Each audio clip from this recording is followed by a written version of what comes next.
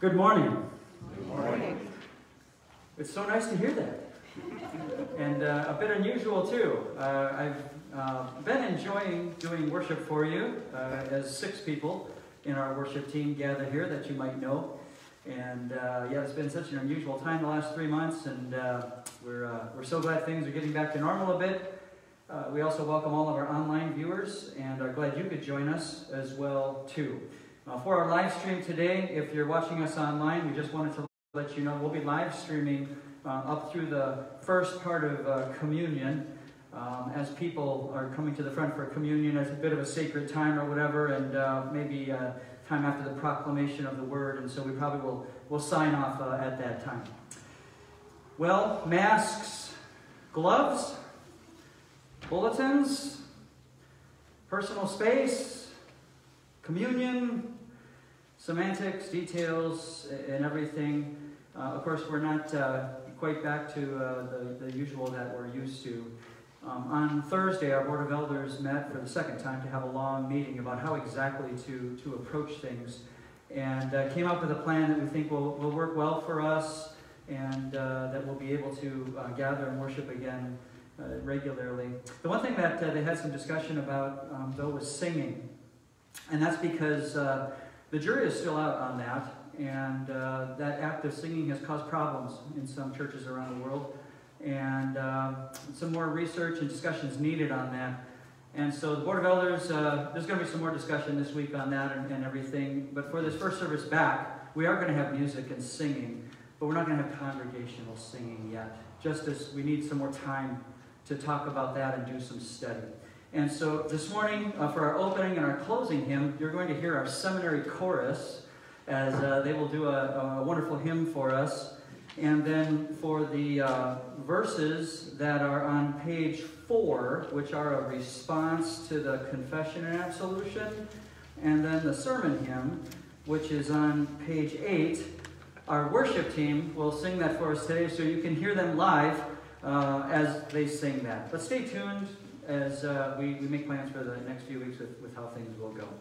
So we'll begin our service by hearing the hymn, O God, Our Help in Ages Past, from our seminary chorus. God bless our worship.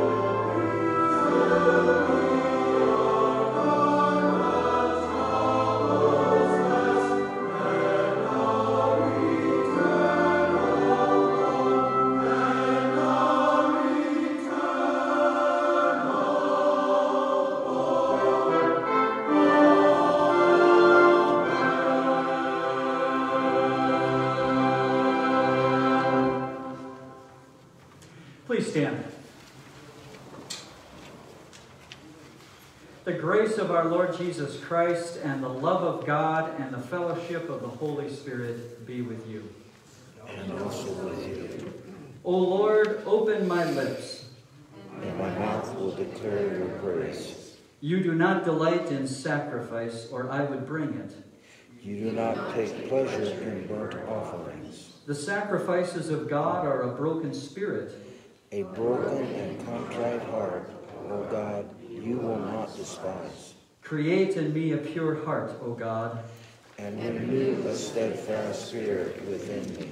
Do not cast me from your presence. Or take your Holy Spirit from me. Restore to me the joy of your salvation. And grant me a willing spirit to sustain me. Then I will teach transgressors your ways.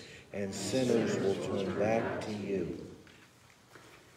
As we worship the Lord on this Pentecost day, we must admit that we come before him as unworthy sinners. Let us confess our sins to him and plead for his mercy. Merciful Father in heaven, I am altogether sinful from birth. In countless ways I have sinned against you, and do not deserve to be called your child. But trusting in Jesus my Savior, I pray, have mercy on me according to your unfailing love. Cleanse me from my sin, and take away my guilt. God, our Heavenly Father, has forgiven all your sins. By the perfect life and innocent death of our Lord Jesus Christ, he has removed your guilt forever. You are his own dear child. May God give you strength to live according to his will. Amen.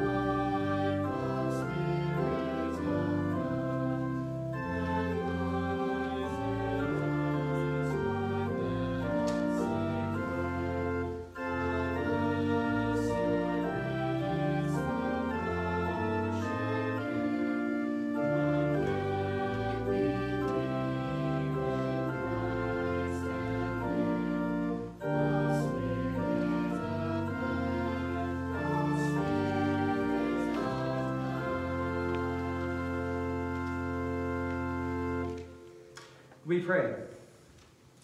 Holy Spirit, God and Lord, come to us this joyful day with the sevenfold gift of your grace. Rekindle in our hearts the holy fire of your love, that in a true and living faith we may tell abroad the glory of our Savior, Jesus Christ, who lives and reigns with you and the Father, one God, forever and ever. Amen. Please be seated for our readings today.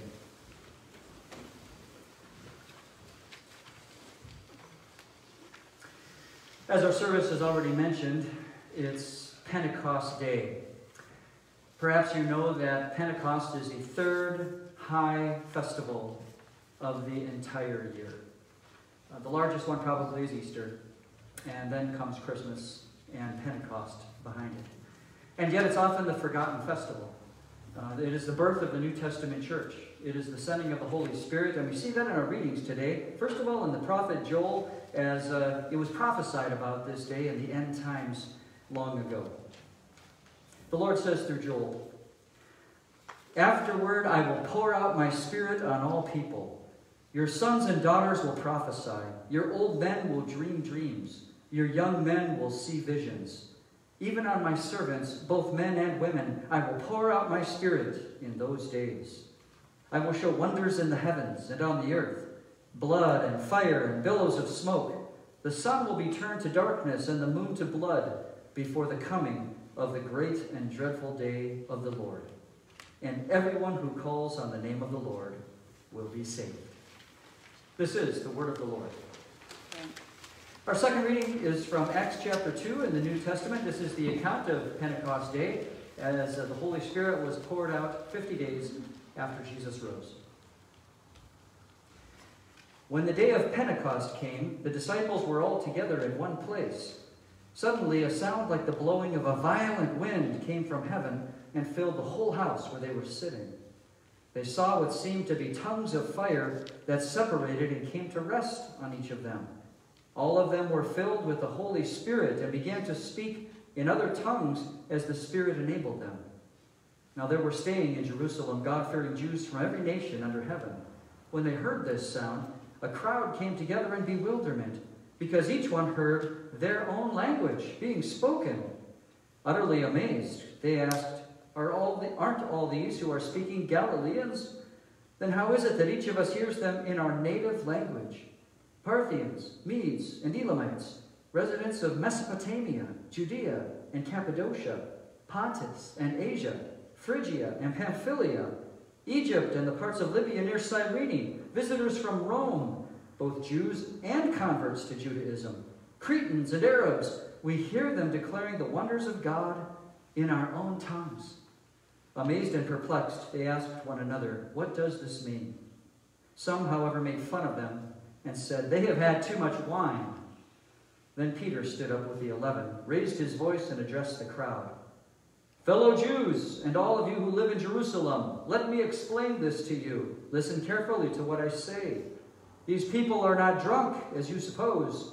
It's only 9 in the morning. No, this is what was spoken by the prophet Joel. In the last days, God says, I will pour out my Spirit on all people. Your sons and daughters will prophesy. Your young men will see visions. Your old men will dream dreams. Even on my servants, both men and women, I will pour out my Spirit in those days, and they will prophesy. I will show wonders in the heavens above, and signs on the earth below, blood and fire and billows of smoke. The sun will be turned to darkness and the moon to blood before the coming of the great and glorious day of the Lord. And everyone who calls on the name of the Lord will be saved. This is the word of the Lord. Our verse of the day, Alleluia, come, Holy Spirit, fill the hearts of your faithful people, and kindle in them the fire of your love. Alleluia. Please stand now out of respect for the reading from the Gospels. We read from the Gospel of John, chapter 16, as Jesus promises his disciples to send the Holy Spirit. This will serve as the basis for our sermon message today. Jesus said, now I am going to him who sent me. None of you asks me, where are you going? Rather, you are filled with grief because I have said these things. But very truly, I tell you, it is for your good that I am going away. Unless I go away, the advocate will not come to you. But if I go, I will send him to you. When he comes, he will prove the world to be in the wrong about sin and righteousness and judgment. About sin, because people do not believe in me. About righteousness, because I am going to the Father, where you can see me no longer. And about judgment, because of the prince of this world now stands condemned. This is the gospel of the Lord. And blessed are those who hear the word of God and obey it. Please be seated for our sermon hymn today, printed on page 8. Once again, our worship team will sing that hymn to you today.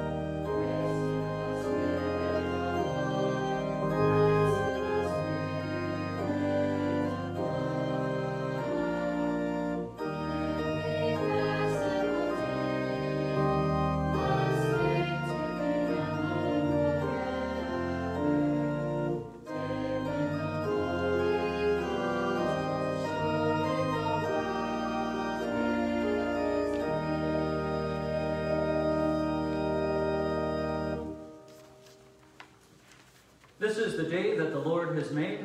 Let us rejoice and be glad in it. Amen.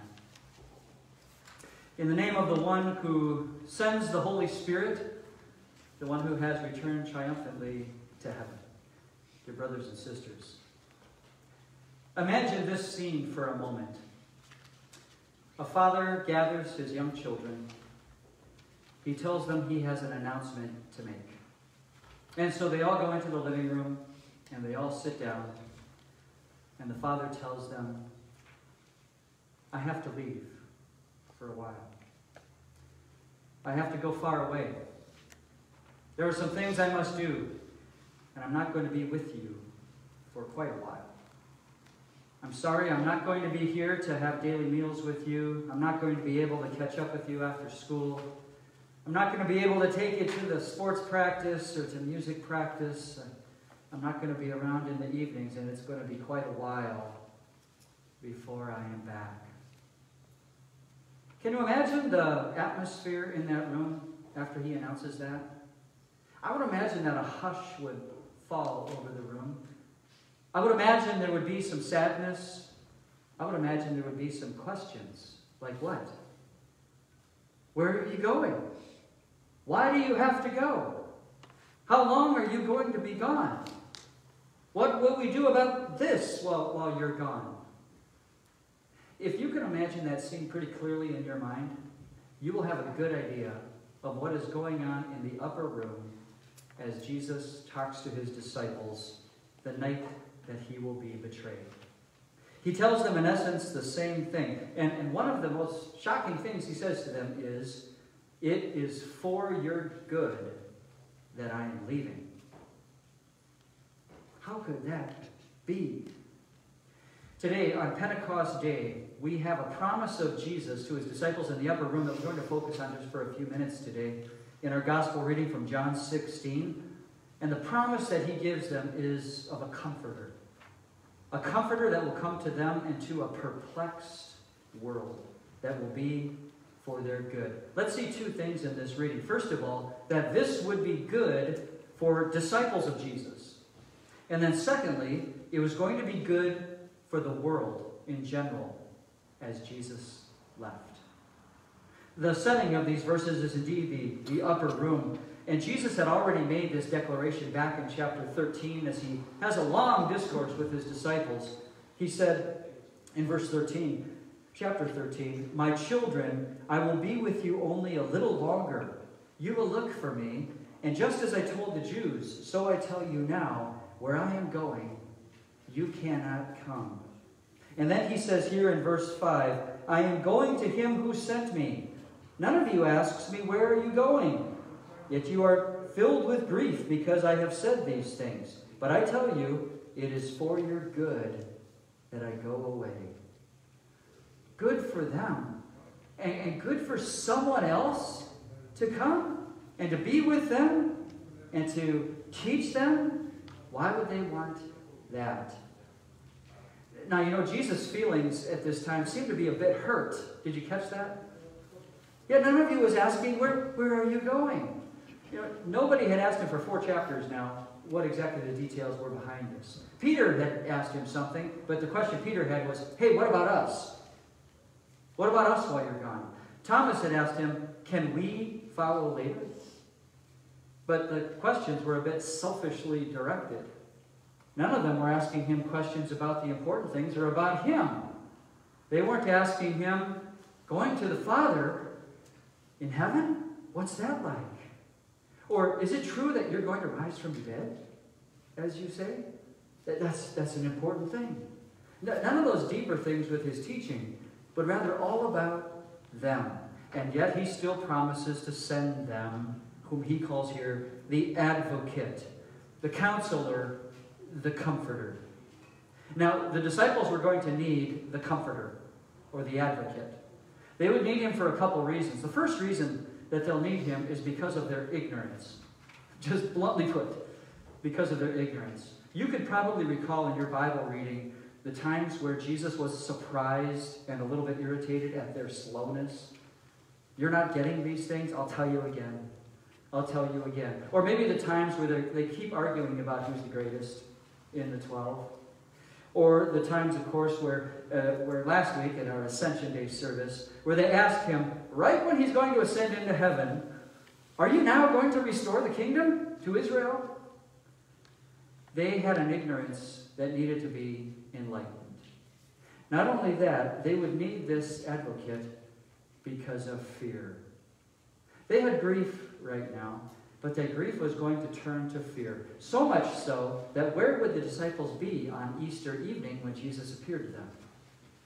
Where would they be a week later when he appeared, when Thomas was then with them? They would be in a locked room out of fear for the Jews. That was not supposed to be their status for the rest of their lives. And then also a third reason they would need him is because of hatred. Hatred in the world. Those Jewish leaders who would continue now to plot against them and the early church that had started. Riots that would happen in towns that they would go to in Asia Minor and Greece and Europe because of the message that they were preaching. And also threats of death, direct threats that they were going to have to stand up to in their lives as missionaries. They needed help. They needed a comforter. In John 14, Jesus had said this about that comforter. I will ask the Father, and he will give you another advocate to help you and be with you forever. The Spirit of truth. He lives with you, and he will be in you. The advocate, the Holy Spirit, whom the Father will send in my name, will teach you all things and will remind you of everything I have said to you. He will guide you in all truth. That Holy Spirit was going to do miraculous things for them after he appeared. Some of them that we saw in the second reading already today. You know, there's two unhealthy extremes that people have with the Holy Spirit. One extreme today is that they have an obsession and emotionalism about the Holy Spirit, so much so that it even distracts from who Jesus is. That there are those who want to see early New Testament signs, outward signs of the Holy Spirit, and they look for these signs, and that's where it's at. So much so that it obscures the cross of Christ.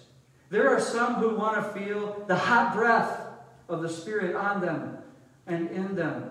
To feel a swooning, to feel something, so that they think God is done with them. That is a distraction, though, that is an unhealthy extreme. The other extreme is that people don't know about the Holy Spirit. And they don't care much about the Holy Spirit. They don't think much about him. They couldn't tell you what he does or where he is in the Scriptures. Really an apathy about the Holy Spirit. We never want to fall into those two ditches. So who is this Holy Spirit? Yeah, the word comforter or counselor or advocate in Greek is paraclete. Maybe some of you who've been in church for a few years, you remember some older prayers and hymns where the word paraclete, the Greek word, is used. Literally, it means to call to your side. Have them called to your side. So it can mean a helper. It can mean an aid. It can mean a counselor. And in that day, it also meant a lawyer who could help you, an advocate, a friend, a comforter. English words kind of struggle to catch the meaning. But this person would do miraculous things for those disciples. He would enlighten them. He would give them courage. He would be with them as they preached and proclaimed. He would lead them to write the books of the New Testament Scriptures. And he would be with them as they combated that evil world against them. He would do miraculous things for them. This was good for the disciples. Now, you're disciples of Jesus, right? So this is good for you, correct? Have you thought about that lately? What does the Paraclete do for you? Well, you know, one thing is that we would have gone on in our ignorance if he had never come into our life as well. In 1 Corinthians 2, it says, "The man without the Spirit does not accept the things that come from the Spirit of God, for they are foolishness to him, and he cannot understand them, because they are spiritually discerned." You never could make your decision for Christ. You never could choose him. You never could want the good. You have just a sinful nature inside of you before your conversion. The Holy Spirit had to come and change your heart and touch you.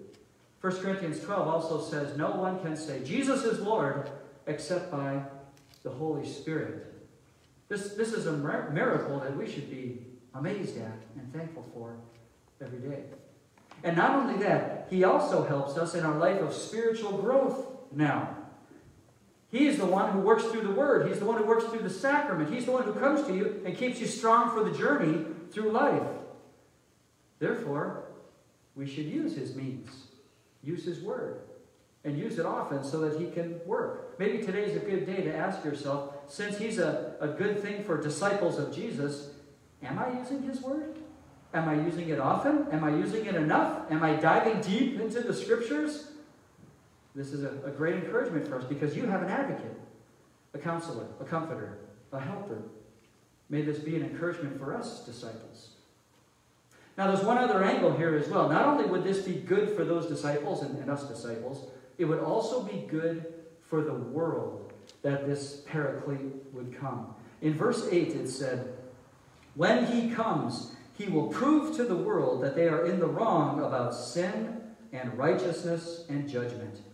About sin, because people do not believe in me. About righteousness, because I am going to the Father where you can see me no longer. And about judgment, because the prince of this world now stands condemned. Now, this is a deep dive here into the pool. There's some deep words here and some deep thoughts. What does this mean, that it will be good for the world?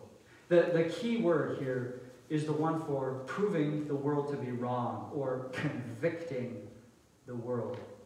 That word literally means to bring to light and expose. It's a courtroom term. Like someone's on the stand and the questions have been so skillful that someone is now exposed with what they do. It's often a bad word and someone is convicted. It can mean a good thing at some times where you might convince someone of something. But the point is, it will convict the world of sin. How will that be so? Well, because sin is still in the world, what does that show about hearts? Whenever there's impenitence, whenever there's unbelief, whenever there's someone who doesn't want to know or believe in God and someone who has blocked him and defied him, which God gives you the ability to do, sin stays. And sin will be there on the last day. It's like the verse in 1 John 1 that says, if we claim to be without sin, we deceive ourselves and the truth is not in us. If we confess our sins, he is faithful and just and will forgive us our sins and purify us from all unrighteousness. This is the work of the Holy Spirit. In another sense, the Holy Spirit can also just look at this world in general, and what does he see? Read the paper, what do you see? Watch the news, what do you see? A lot of sin. Because there are hard hearts. And the world deserves convicting because of that. Not only that, but secondly here, he will also convict the world or convince the world about righteousness because Jesus is going to the Father. What does that mean? Well, what was Jesus going to do? What was he leaving to do? He was going to be arrested. He was going to be punished, suffering, dying, crucified. He was going to do that to convince or convict the world of righteousness. The acts that he was going to do at that time were going to convict the world because they cost it. But not only that, they could be convinced that it was for them. This was a good thing, that they could be convinced of righteousness.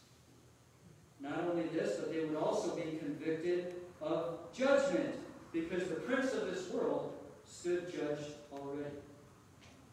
You know, there's many people who don't believe that judgment is coming. There are many people who poo-poo that and say, oh, that's just a fairy tale. Jesus says, look at the devil. After all, it began with the devil. It began with the devil who was judged even before the first sin, who then came into the Garden of Eden and ushered in the first sin. It all begins with the devil. And what happened to him? Well, in Matthew 25, when Jesus talks about the last day, he says to those who don't follow him, depart from me, you who are cursed, into the fire prepared for the devil and his angels. Judgment begins with him as well. This will certainly come despite what people say today. You know, 2 Peter, it says, you must understand Scoffers will come, scoffing and following their own evil desires. They will say, where is this coming? He promised. Ever since our fathers died, everything goes on just as it has since the beginning of creation. Yes, Jesus says, these three things will happen. That Paraclete will convict and convince the world of sin and of judgment and yet of righteousness. Now this is strong encouragement for us today on Pentecost Sunday, because this is good for the world even now. How is this strong encouragement for us? Because how does God carry that out? What does God do? He works through the Word. And as He works through the Word, He's going to work through not only church services that people wander into, TV channels that someone flips around and finds a religious service that's a decent message. He's also going to hear that through you. And He will work through you for the world. The Paraclete is going to work through you. That might make you rather fearful about what to say. The right words? What can I say? When do I say it? But don't forget the promise about that Spirit in Matthew, where Jesus said to them, when they arrest you, do not worry about what to say or how to say it. At that time you will be given what to say, for it will not be you speaking, but the Spirit of your Father speaking through you. This will be good for the world. So I am leaving, Jesus says, and it's a good thing for your good. Maybe we wouldn't have understood that at the beginning of this service, but maybe we do now. That this will be good for the disciples, that their power source, their encourager and comforter is going to come to them for their mission. And also that this will be good for the world, as He does His work through His people as the comforter of all ages. So today on Pentecost Day, may we rejoice. May we rejoice that Jesus made this promise. May we rejoice that the Comforter came as He said, and may we pray that He would continue to come to us for our strengthening and also for our speaking, as this is also good for the world. Amen. Please rise.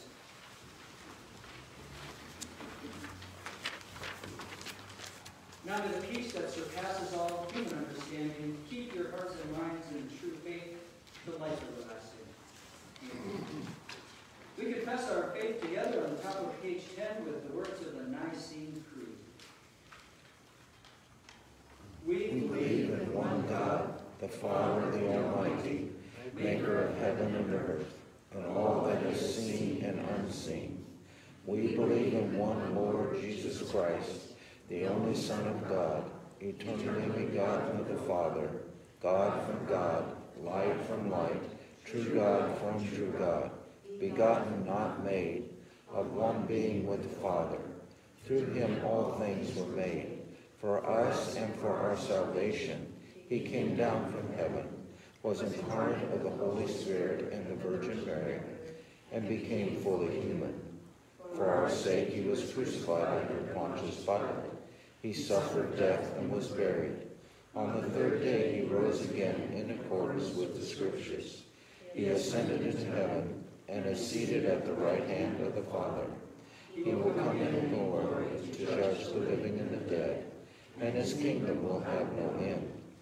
We believe in the Holy Spirit, the Lord, the giver of life, who proceeds from the Father and the Son, who in unity with the Father and the Son is worshipped and glorified, who has spoken through the prophets.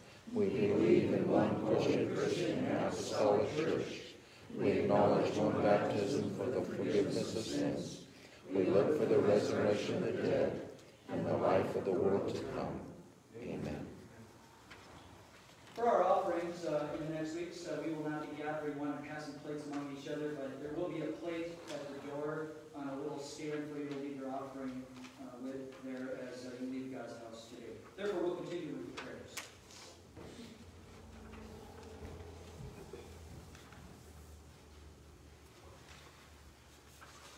In our prayers today, we offer a prayer on this Pentecost Day for Scott and Ashley Neiman. The Lord bless them with the gift of a healthy daughter, Evelyn Jean. We also offer a prayer for our communicants today and a prayer together that the Lord would continue to be with our world during this time.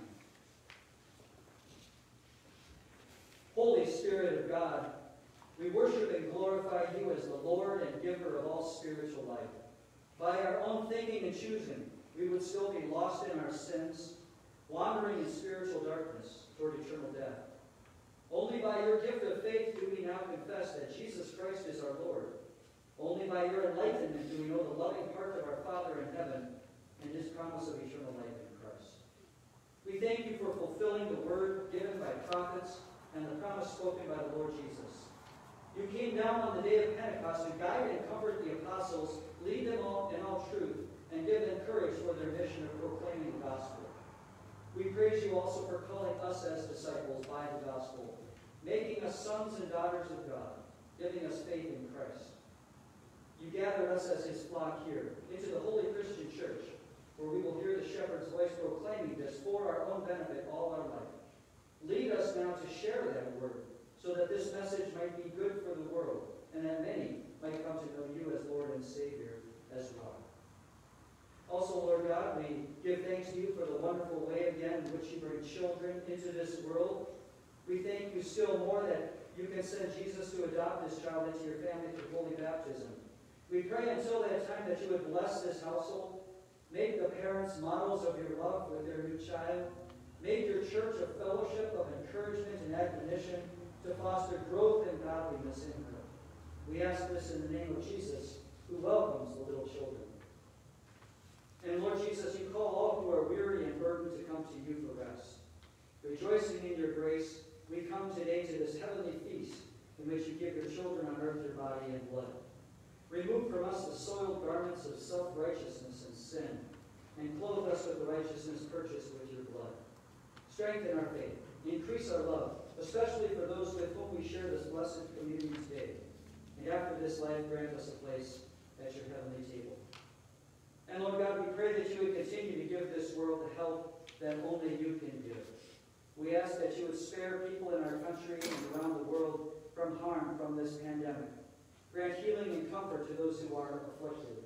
Give wisdom and steadfastness to our nation's leaders, and a spirit of courage and cooperation to our communities. Above all, use your word to work in us a strong faith and trust in your promises. We can be confident because your promises in this uncertain time are certain. Also, Lord, we pray for you during uncertain times in our nation and world. We pray that you would stop the violence. We pray that there would not be injustice. We pray that there would be wisdom across our nation, godly wisdom. And we pray that people would treat each other with the love that you have treated us. Lord God, we also pray as you have taught us together. Our Father, who art in heaven, hallowed be thy name. Thy kingdom come, thy will be done, on earth as it is in heaven. Give us this day our daily bread, and forgive us our trespasses, as we forgive those who trespass against us. And lead us not into temptation, but deliver us from evil. For thine is the kingdom, and the power, and the glory, forever and ever. Amen. We will speak the responses of the opening for the sacrament on page 11. The Lord be with you. And also with you. Lift up your hearts. We lift them up to the Lord. Let us give thanks to the Lord our God. It is good and right so to do. Our Lord Jesus, on the night he was betrayed, took bread, and when he had given thanks, he broke it and gave it to his disciples, saying, "Take and eat.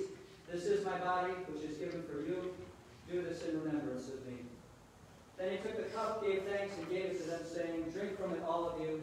This is my blood of the new covenant, which is poured out for you for the forgiveness of sins. Do this whenever you drink it, in remembrance of me." Please be seated as we'll give instructions now for communion.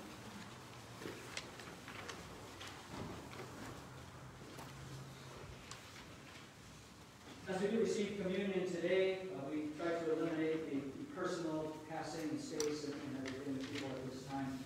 And so once again, like we did in March, we'll offer a continuous communion with the distributors back a little ways. The way this will work is this side will commune first. Please keep 6 feet of distance between people as you approach. There are 2 stations. first for the bread and then for the wine. You'll be ushered out to your right.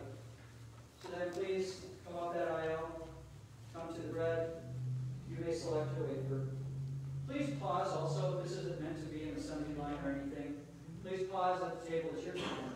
Consume that, listen to the administrator. And then come over here and you may select your wine and everything. And then when you return, please continue down the aisle all the way back to the back and back to your seat. After that, this side can commune. Please wait for the direction of the ushers. Please go back to the back and then around and return to your seat from that side. But basically, you are exiting your road to the right, and you'll be coming back in on the left. God will love us through this as we commune together.